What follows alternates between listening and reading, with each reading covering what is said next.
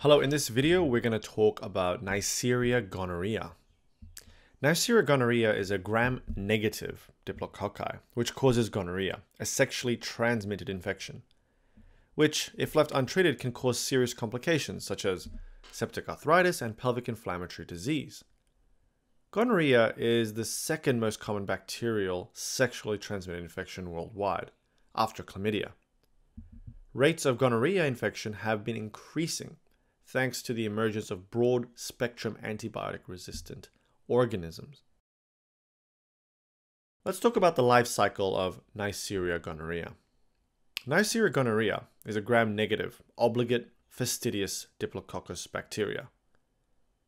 Like all gram-negative bacteria, Neisseria gonorrhoea possesses a cell envelope, which is composed of an inner cytoplasmic membrane, a middle layer of peptidoglycan, and an outer membrane.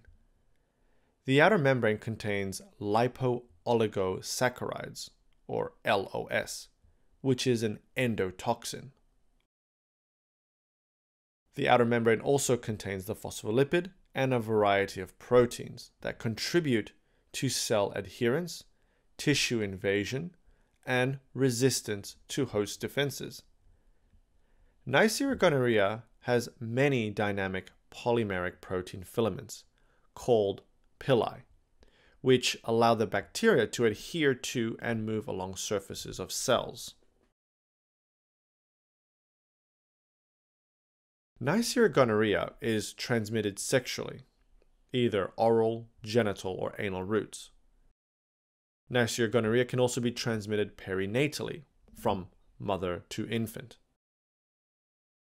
Risk factors for Neisseria gonorrhoea and its infection include age 20 to 29, having multiple sexual partners, having unprotected sex, having known partners with gonorrhea, men who have sex with men, current or prior history of sexual transmitted infections.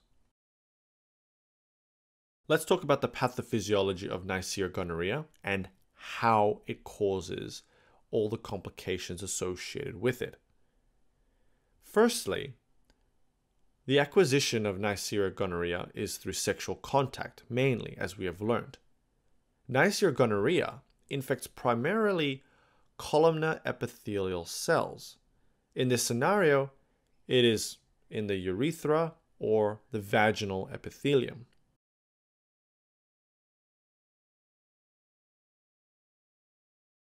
The pili of the Neisseria gonorrhoea attaches and adheres to the columnar epithelial cells.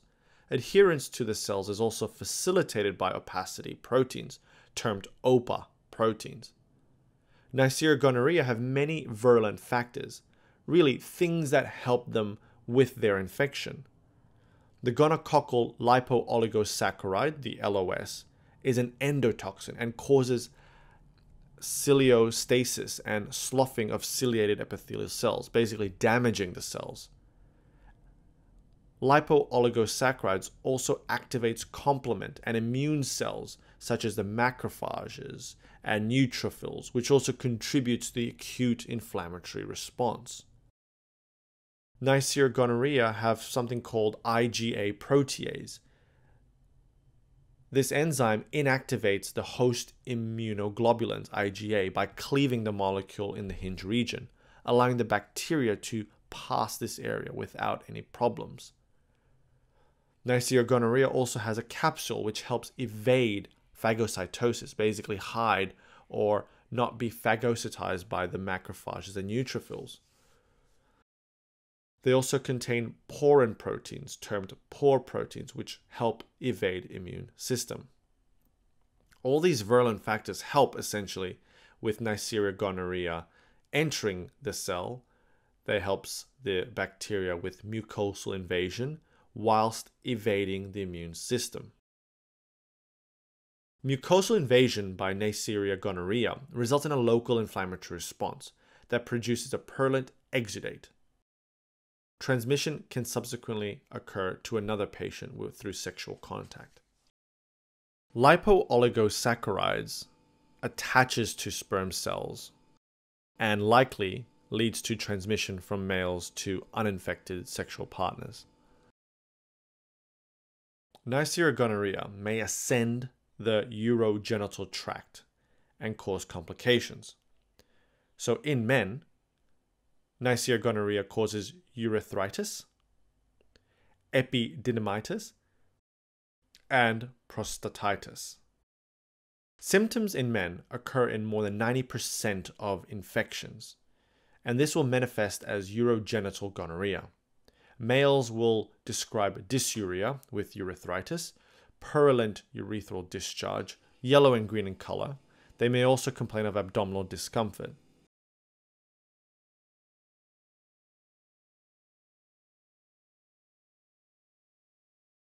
When Neisseria gonorrhoea causes an infection in the urogenital tract in females, they can cause acute endometritis, salpingitis, which is inflammation of the fallopian tubes, and acute pelvic inflammatory disease. These conditions may lead to infertility long term, chronic pelvic pain, and ectopic pregnancy. Neisseria gonorrhoea can also disseminate from the fallopian tubes through the peritoneum to the liver capsule, resulting in something called perihepatitis, termed Fitzhugh-Curtis syndrome. Symptoms of urogenital gonorrhea in females occur only in 50% of cases, and many will not manifest the symptoms, interestingly. In females, symptoms include cervicitis, which is inflammation and pain in the cervix. They also have purulent cervical discharge, yellow and malodorous, dysuria, as well as abdominal pelvic pain.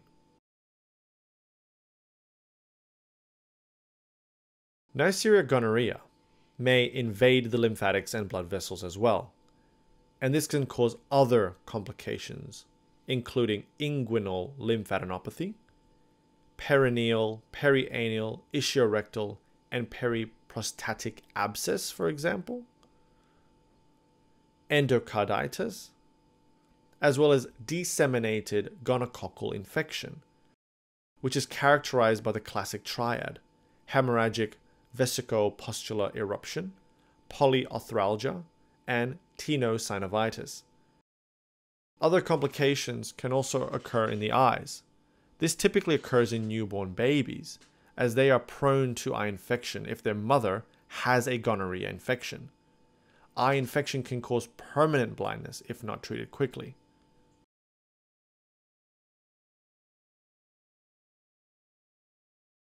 Differential diagnosis of Neisseria gonorrhea infections are really other sexually transmitted pathogens, including chlamydia trachomitis, Trichomonas vaginalis, and Mycoplasma genitalium.